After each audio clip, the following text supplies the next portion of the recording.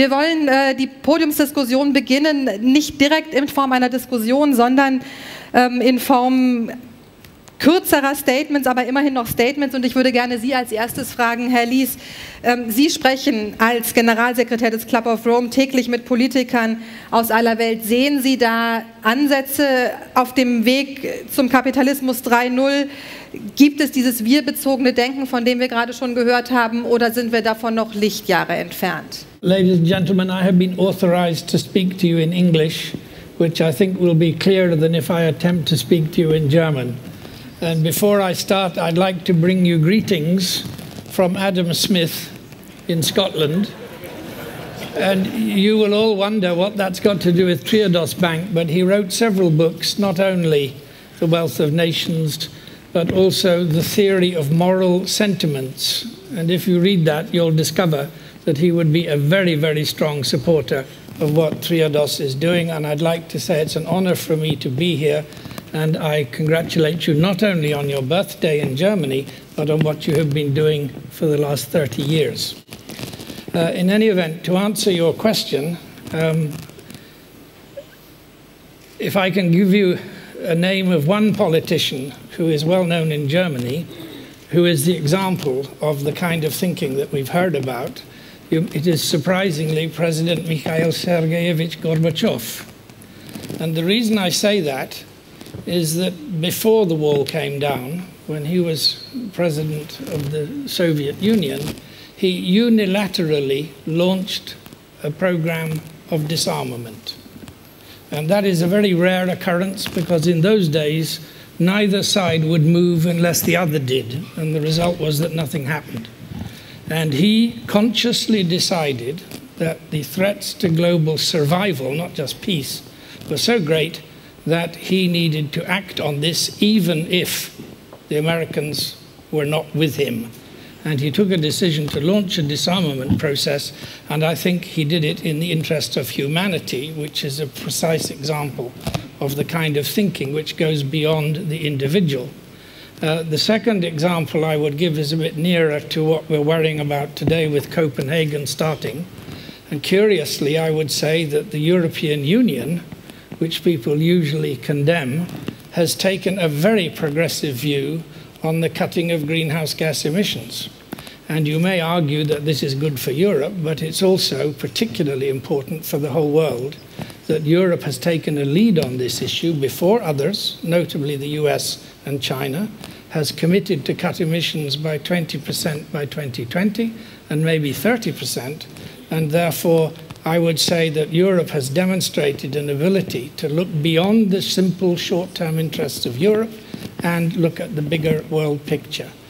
I would say in the direct answer to your question, when you meet with politicians and others, including business leaders, it's naive to think that there is personal interest and wider interest, because the trick for most people is to find a way of combining the two. And we talk in English of enlightened self-interest. And if we want to move on an issue, that's what we have to find. And my last swift observation is we're all Europeans here, more or less, and I have the privilege of working with people who aren't Europeans, notably the Chinese. And the kind of issues we're talking about are seen very differently when you look at them from the culture, history, and interests of China. Thank you. Thank you very much.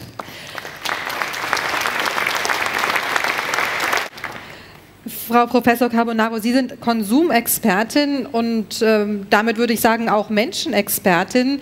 Sie schreiben, wir sind auf dem Weg heraus aus der Zuvilisation. Heißt das, wir sind auch auf dem Weg zum Kapitalismus 3.0? Welche Trends können Sie da aufspüren?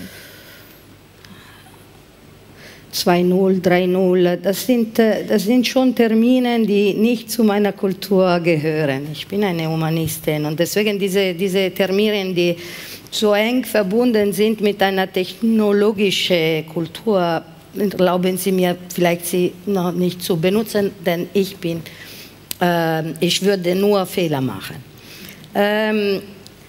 Ich glaube, dass eigentlich das große Thema, das dieses Wir-Gefühl im Gang setzt im Moment unter den Menschen Und ich würde sagen, nicht nur in den westlichen Gesellschaften, sondern weltweit, es ist die Angst.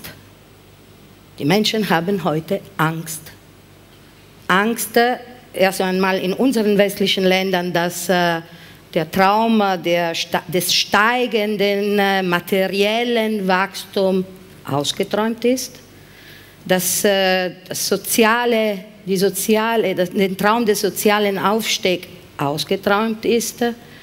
Angst deswegen wegen ihrer Rente, wegen ihrem Arbeitsplatz, wegen ihrer Sicherheit, wegen der Nachbarn um die Ecke, der vielleicht eine andere Hautfarbe hat. Angst wegen der NGOs, die genetisch manipulierten Produkten. Also es gibt so eine Vermehrung jeden Tag von Angst, dass eigentlich die Amygdala, dieses kleine Stückchen in unserem Gehirn, der so wichtig ist, um alle Gefahren im Radar zu setzen, die in unserer Umwelt wir treffen könnten.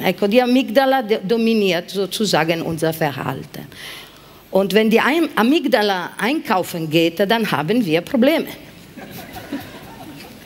Auf einer Seite. Auf der anderen Seite, ich glaube, dass die Angst, es gibt eine andere Reaktion zu der Angst, die ist nicht die paralysierende Reaktion, die zum Beispiel zu Konsumrenitenz bringt, sondern es gibt auch eine aktive eigentlich, Form der Angst, der uns erlaubt, von das, was uns Angst macht, wegzulaufen.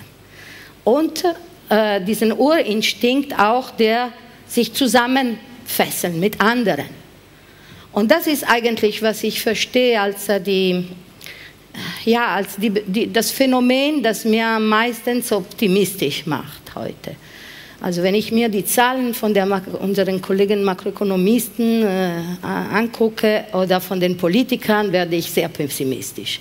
Aber wenn ich mit den Menschen zu tun haben, die eigentlich überall auf dieser Welt, nicht nur, ich wiederhole, in unseren westlichen Gesellschaften, sondern sogar in den sogenannten BRIC-Ländern, sich zusammentun, sich selbst organisieren, um ein anderes Modell ihrer Lebensqualität zu entwickeln, einen anderen neuen Modell ihrer Prosperität. Ich möchte Prosperität sagen und nicht Wohlstand, denn Prosperität ist eigentlich ein mehr ganzheitliches Thema als Wohlstand, wir immer mit materielles Wohlstand verbunden haben bis heute.